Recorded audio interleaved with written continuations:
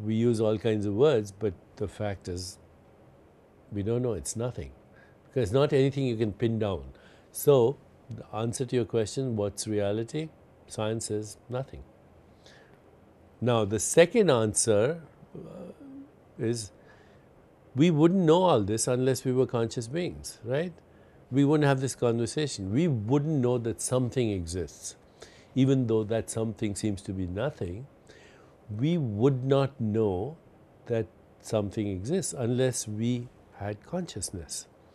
So the question is, how does consciousness get produced? Now for the last 300 years, scientists said, oh, it's made in the brain, you know, like your brain is like a turbine. You move it enough, you knock these little particles enough in the brain, then suddenly they produce thought, imagination, insight, intuition, creativity, anything that's mental. So the theory is, I call it the turbine theory of consciousness. You know, like you move a turbine, it generates electricity.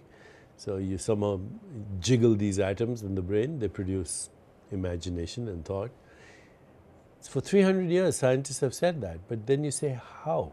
How does a molecule or electrochemicals in the brain produce mental experience? Answer is, we don't know. So if I ask you, imagine a beautiful sunset on the ocean. Well, you can see a picture, right? There's no picture in your brain. There's just some electricity and some chemicals, but you see a picture. Where is it? I ask you, imagine that your father is speaking to you right now. Listen to his voice or remember a favorite song. What do you have an experience? Okay, there's nothing there in the brain. But similarly, when I look at you, when I look at you and I would look at a beautiful flower, what comes to my eyes is photons. They have no color, they have no dimensionality. They produce chemical reactions in my eyes. Electrical current goes to my retina, from my retina to my brain, and voila, I see a three-dimensional world in space-time with Kyra and flowers, colors, smells. How does that happen? We don't know.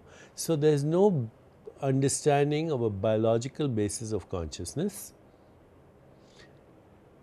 and there's no understanding of existence. We don't know what existence is, and we don't know how do we know that there is existence, because we have a feeling that we exist, we have a feeling that the universe exists.